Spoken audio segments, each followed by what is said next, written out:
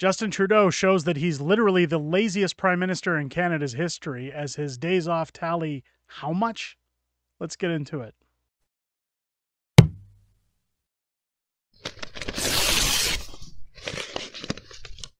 Oh, yeah!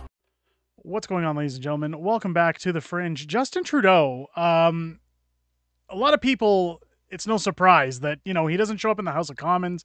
He's always absent during question period. People assume that he's hiding under his desk, that he's too afraid to face the Conservative Party of Canada or anybody who's opposing his woke ideologies and woke views in Parliament. Now, a recent article has come out stating about 10 days ago, 6 days ago, sorry, at the filming of this video, stating that Justin Trudeau has taken quite a few personal days. I wanted to get into that and a little bit of where Canada's headed and why I think the writing, again, is on the wall. I've talked about my opinion pieces before, that Justin Trudeau's on his way out, but there is something you can do about it, and we're going to get into that later on in the video.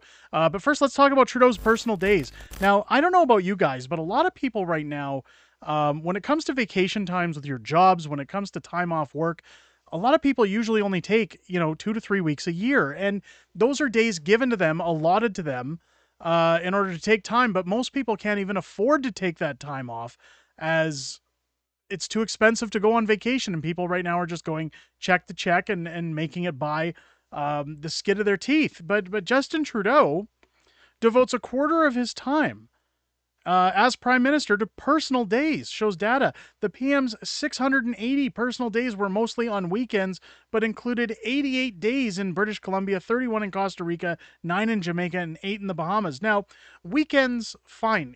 Call it what you want to. People do get time off. A lot of people get time off from their jobs. They get at least 2 days a week, if, again, they can afford to. But Justin Trudeau, 680 personal days. When you're running a country, that's an equivalency of almost 2 years off of work.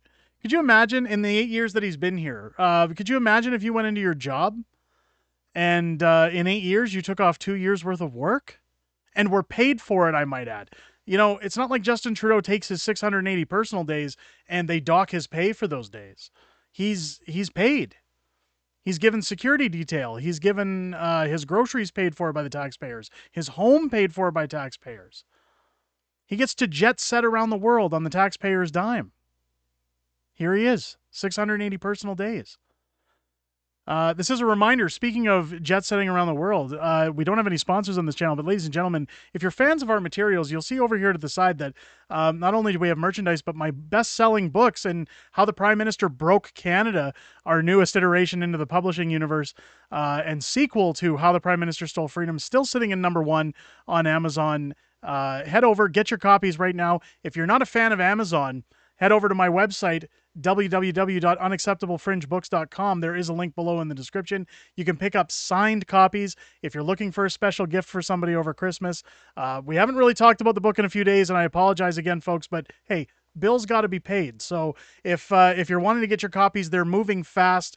I will be ordering more copies as we run out, but just so you don't have to wait, and if you want to get gifts in time for Christmas, better to order now versus later. Head over to unacceptablefringebooks.com to pick up your signed copies.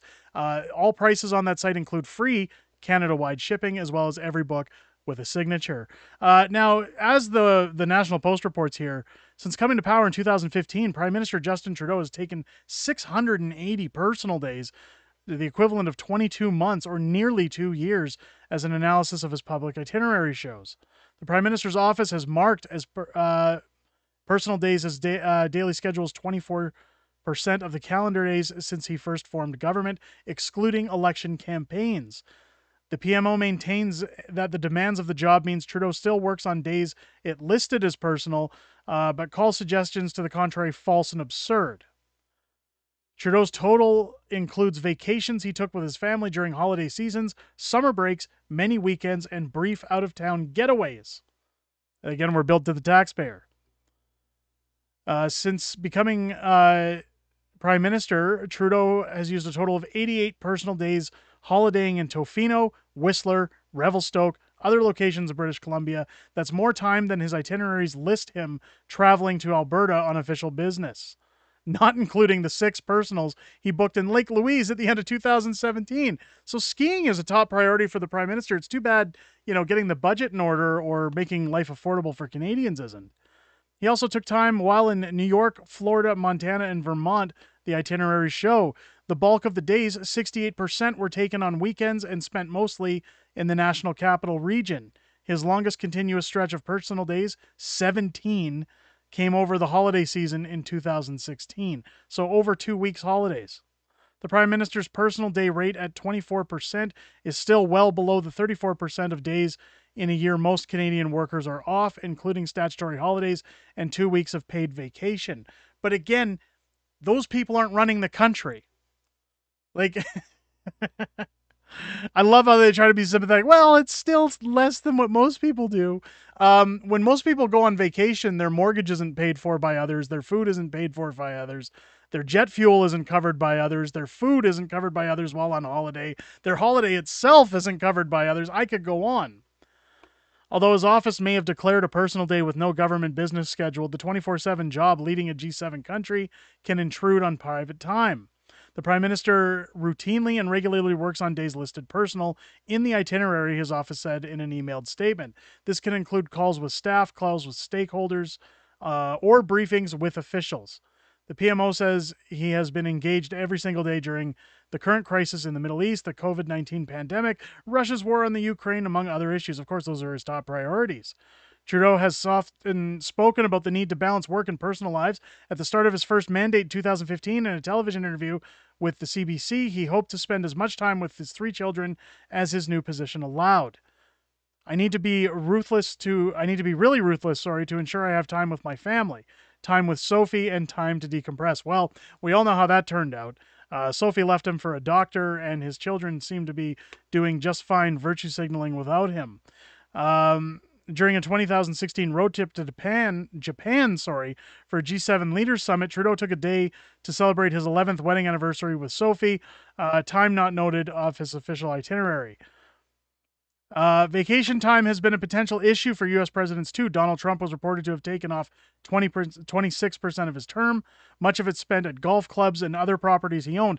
The difference with Donald Trump is that he was actually doing his job, though. Justin Trudeau is just living it up. Donald Trump also wasn't taking any pay.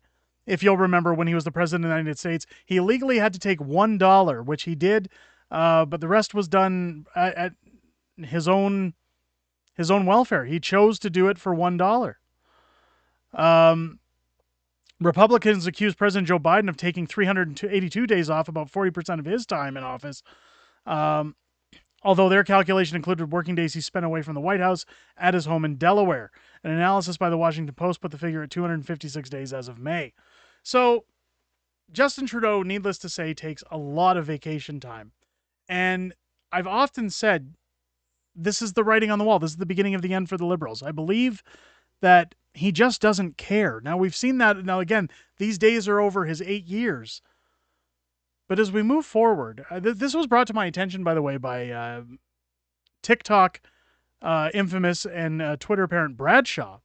I was on Bradshaw's TikTok channel on this last Saturday, where we did an interview. Of course, she was promoting my new book.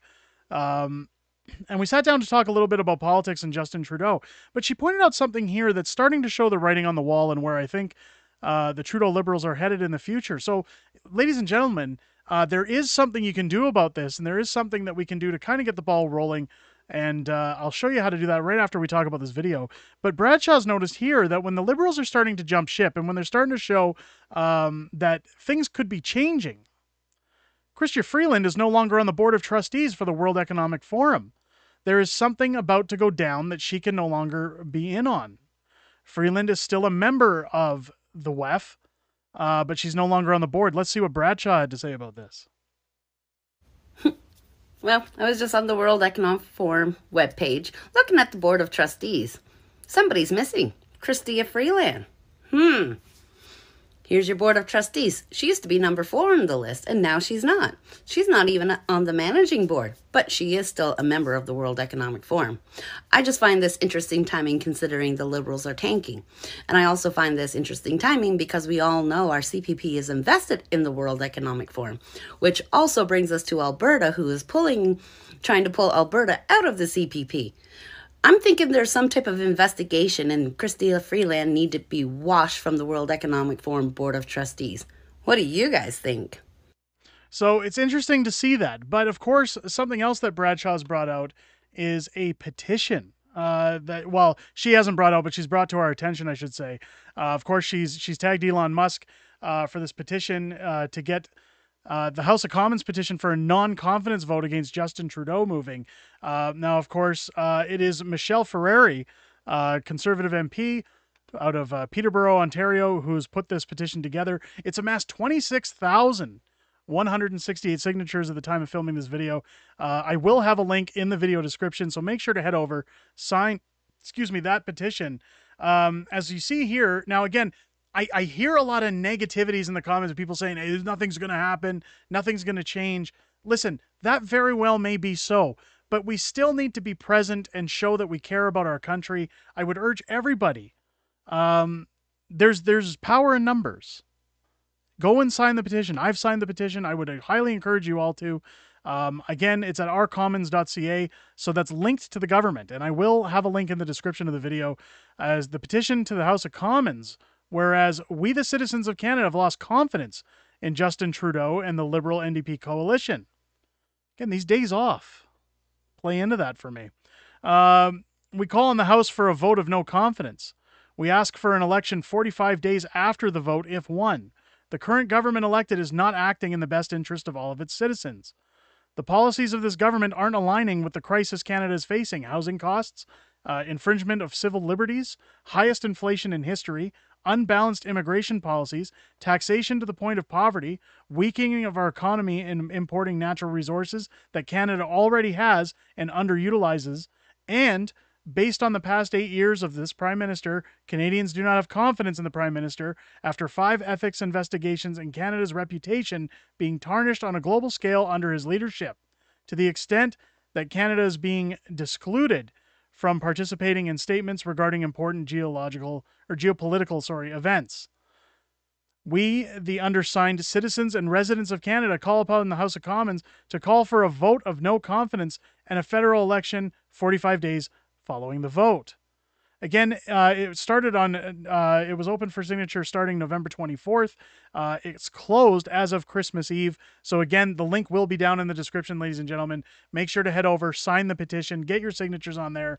Again, at the time of filming this video, we're at 26,168 signatures. The more we can get on there, the better. Again, who knows the way things are going? As we've seen the Bloc join with the Liberals to shoot down the carbon tax. We've seen NDPs are starting to overtake the Liberals in terms of votes.